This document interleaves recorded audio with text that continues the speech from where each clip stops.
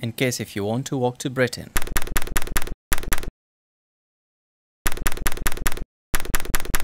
From Afghanistan. But I decided to take a shortcut and fly to London. London is one of the most diverse cities in Britain, but infested with fast food, restaurants and takeaways.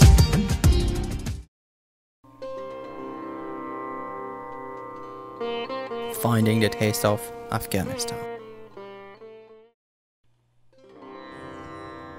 Instead of exploring the city and meeting new people, I found myself isolated in my flat, missing my friends, family and my food. Therefore, I forced myself to take matters in my own hand to explore London the Afghan way. I managed to get hold of 3 Afghan restaurants in different parts of London who were willing to take part in my documentary. My first visit was to Amu Kebab in North Finchley, a small and friendly Afghan restaurant and takeaway. I was received with a warm Afghan brotherly welcome. The entourage is modern with big flat screen broadcasting Afghan TV. But the smell of kebab and the traditional way of grilling brought me back to Afghanistan. Also their mantu, an Afghan meat-filled dumpling, is handmade and steamed in the traditional way. گفتم میتونم در حدود 10 سال ما در خدمت دوستای افغان، ایرانی، هندی و پاکستانی بودم. غذای مورد علاقه هر افغان من فکر میکنم 99% قابلی و کباب است.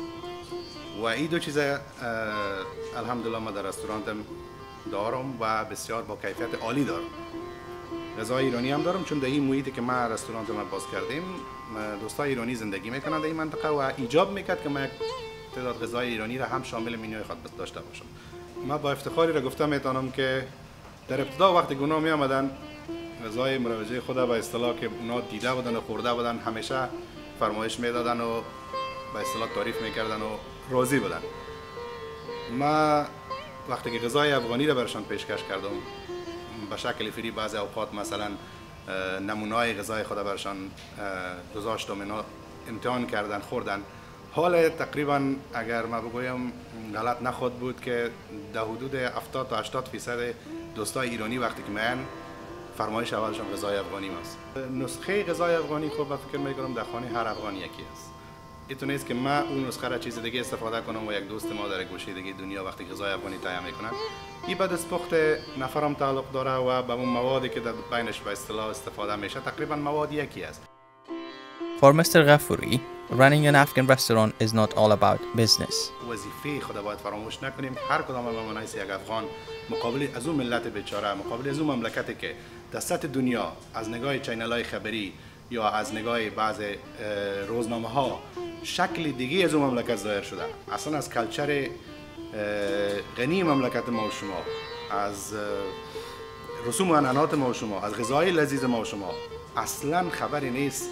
اصلا به اصطلاح تبرز دادن نمیشه. But I'm wondering if Afghans often go to restaurant. با تاسف بگویم که در بین محیط ما افغانا امی کلچر رستوران روی تا اندازه محدود است. The menu has a lot of choice and I found it hard to choose, so asked for a broad selection. Not only I received a warm welcome, as a guest I was looked after in a very traditional Afghan way, and Mr. Ghafouri himself came to my table. I tried the Afghan favorites, mantu,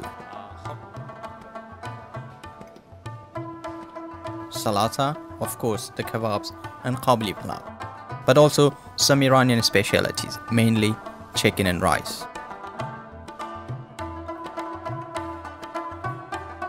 As an Afghan, you simply cannot miss out on the mahija qabli pulao. My next appointment was with Ashiana. Since I'm in the UK, I took up the custom to inform my next appointment that I was coming. Be on time, unlike many other Afghans. Ashiana means nest and looks like a medium restaurant on the outside and does not only serve Afghan food but also other cuisines too. Again, I received a warm welcome and was guided into an impressive hall. Ashiana is based in Hounslow and has a spacious banqueting hall plus a cozy but very modern restaurant and bar, designed by the owner himself. تقریبا مدت 3 سال میشه که ما مصروف این بزنس هستیم. سالن آشیانه و رستوران آشیانه. اضافه از 80% بزنس ما شامل سالن کلان ماست که گنجایش 400 نفر داره. ما بر علاوه افغانا کستومرای هندی داریم، ایرانی داریم، روسی داریم، عربی داریم، سومالی. خود مجموع تمام بسایم کلچرها رو ما در پولی خود داریم و زیادتر کستومرای ما دیگه تقریبا هندیا و افغانا هست. The modern design made a clean and tidy impression on me with various paintings and images of London on the wall, but there was no sign of Afghan culture or pictures of Afghanistan. I wondered why this was. چون اینجا تنها مشخص مربوط به افغانا نیست. از هر رقم مردم اینجا میان غذا میخورن. با اون حساب ما نمیتونیم مشخص همه جای تصویرهای افغانستان خود. گپ واضحه است وطن ما جای مقبول داره، تصویرهای زیبا داره. طبیعت بسیار مقبول داره. ما با حساب دو قسم میسازیم که شامل تمام نشنالیتی باشه. I wanted to know why restaurants often fail to maintain their quality as soon as they have branded their name. خب یا علاقمندی اون نفرها به بزنس نمی باشه که بعضی کساس که بسا زود خسته میشن از بزنس نمیخوان که بسا چیزی که بوده همون قسم دوام بده. از نظر شخصی ما باید کوشش کنیم که همیشه چون در این بزنس ها زیاد حوصله‌مندی کار است، زیاد توجه کار است. همین حوصله‌مندی و توجه را ما زیادتر ساخته بریم. Mr. Nurzai's take on Afghan restaurant culture is slightly different. متاسفانه در انگلستان من شخصا چون فعلا نمی‌جز زندگی میکنم ارتباط گپ میزنم بسیار کم است. معمولا افغانا خب ما میبینم یک تعداد میرن متاسفانه تنها مردم میرن یعنی فامیلای خود که خود نمیرن. ما برنامه‌ای داشتیم، برنامه‌ای شبای موسیقی داشتیم. ما همیشه منتظر بودیم که حداقل کس فامیلی بیاد چون میبینیم که تنها مردم اکثرا یعنی فامیلا از این فرهنگ رستوران رفتن بیرون اکثرا خود گوشه‌گیری میکنن. در حالی که من قبلا دالان زندگی می‌کردم این موضوع دالان حل مثلا جایی که کدام برنامه موسیقی میبود میدیدیم که فامیلا خانم برای شوهر خود برای دختر خود اشتراک میکردن، لذت میبردن از غذای بیرون. خب این تنها هدف از این نیست که آدم باید بیرون بره چون وطن نیست، دور از وطن هستیم. حداقل طبیعت انسان یک ذره دیگه میشه. It's time to change my mood too now. And I changed my focus towards the food. This time I was offered shola, traditionally cooked and served Afghan sticky rice. I should stop talking and start tasting. My taste buds were pleasantly treated and I was interested to know the chef responsible for this experience.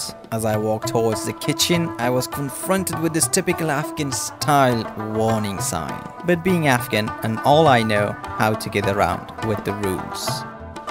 A very clean and efficient kitchen, but where the cooking takes place in a very traditional Afghan way. From the childhood, I like to cook, and I love cooking, and I found it interesting the way. I mean, all the time you have to create something, you know. But I mean, always you have to represent the best as you can. All Indian menu as well, and also we do Arabic, a little bit of Arabic, and also a little bit of Iranian, little bit of Somalian, and sometimes English as well.